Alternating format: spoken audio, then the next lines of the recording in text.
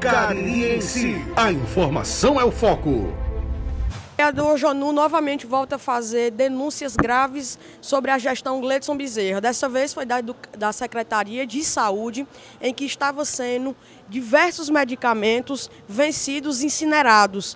O que é que o senhor tem a falar sobre? Boa tarde. Já há alguns dias eu venho recebendo denúncias sobre medicamentos da CAF que está sendo indo para ser queimado.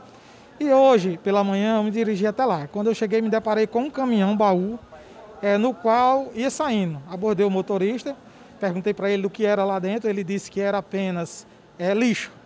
E eu perguntei novamente por 3 vezes, ele disse que era lixo, até que eu já sabia da informação, pedi que ele abrisse. Então ele me falou a verdade que eram medicamentos. Então quando ele abriu, vi vários medicamentos esses que a data de validade ainda é até o final desse mês, até o mês 2. Então eles não estavam vencidos por completamente.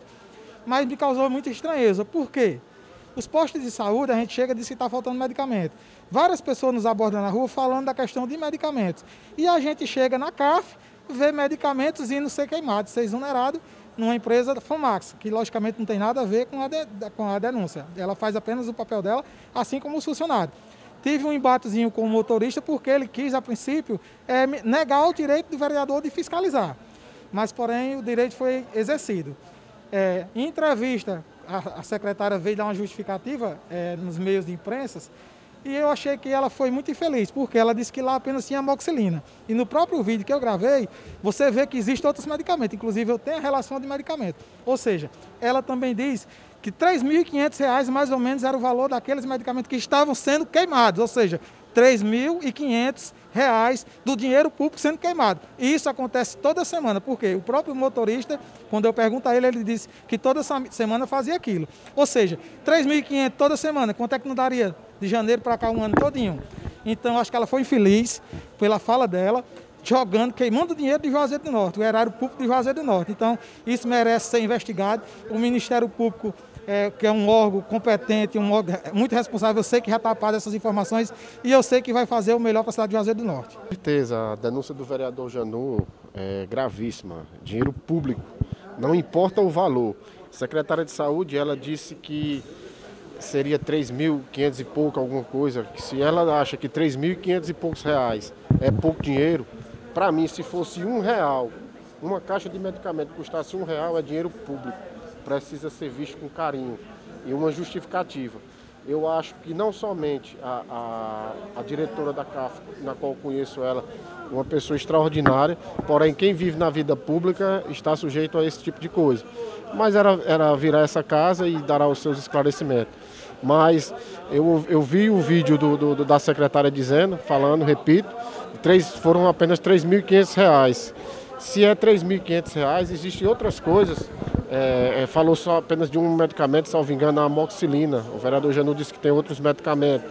Então são denúncias graves que também precisam do esclarecimento da própria secretária. Não adianta somente vir a público, tem que mostrar os fatos, tem que mostrar as notas, tem que mostrar para quais foram os municípios do estado do Ceará que ela ligou solicitando a troca ou não, a permuta, ou até mesmo a troca por outros medicamentos.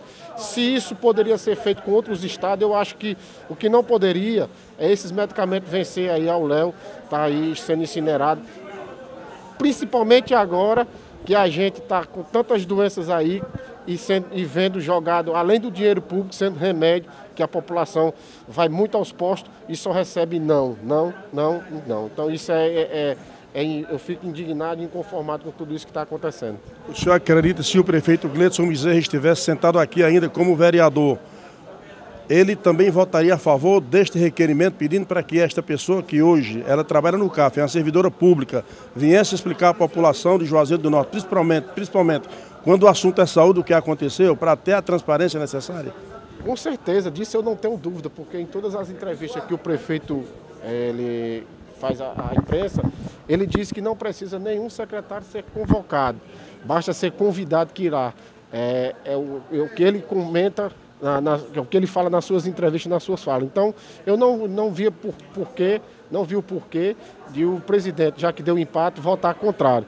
Tendo em vista que eu fico surpreso com o líder do prefeito, o vereador Rafael Cearense, mais respeito, pedir destaque para a não vinda da então servidora. Repito, uma servidora extraordinária, que sempre me atendeu super bem, mas me causou estranheza e fico surpreso com o vereador Rafael dizendo que pedindo destaque para a não vinda dela aqui. Então, mas como a casa é política e a gente vai ver muito dessas coisas aqui. No início da gestão Gleidson Bezerra, ele tem dito que quando for convidado ou convocado, todos têm que comparecer. Porém, a gente sabe que existem algumas questões políticas que eu entendi dessa forma. E foi dito diversas vezes, até mesmo pelo próprio vereador, que quem estava desperdiçando o dinheiro é a secretária. Então, se é ela que está desperdiçando, é ela que tem que vir dar aqui os esclarecimentos, fazer o esclarecimento. Quem é a dona da pasta? É a secretária. Então, ao meu ver, eu acho que a secretária é quem é a dona da pasta e quem tem que prestar os esclarecimentos.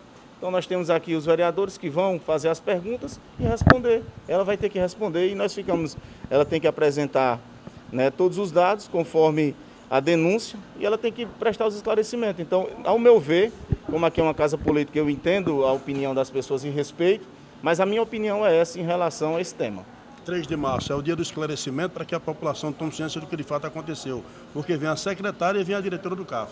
Exatamente, eu vejo seriedade e transparência no governo Gleidson, né, a luta para trazer coisas boas, principalmente na saúde. É bem verdade que nós sabemos que falta muito para avançar, mas não tem como negar que nós temos um governo comprometido com a saúde do nosso município.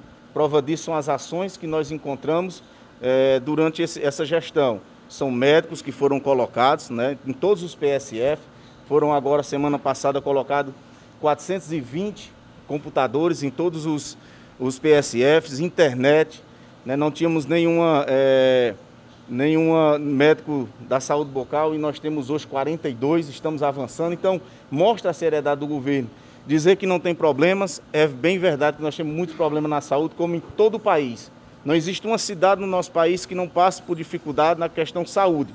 Agora, não tem como negar que nós temos um governo comprometido em mudar a saúde do nosso município. Prova disso é uma realidade que nós tínhamos também, que há anos, né, nós tínhamos aí os médicos que não recebiam um salário bom e perdíamos os nossos médicos para as cidades vizinhas. E o prefeito, então, aumentou o salário de todos esses médicos, equiparou com aqueles que são concursados para que nós tenhamos médicos, e hoje nós temos 32 médicos no cadastro de reserva, para atender, se algum sair, a gente de imediato colocar. Então esse é o trabalho que eu vejo da gestão Gleidson Bezerra com seriedade. E se aconteceu alguma falha, com certeza será esclarecido e aquelas pessoas serão responsabilizadas, que é o que a lei diz.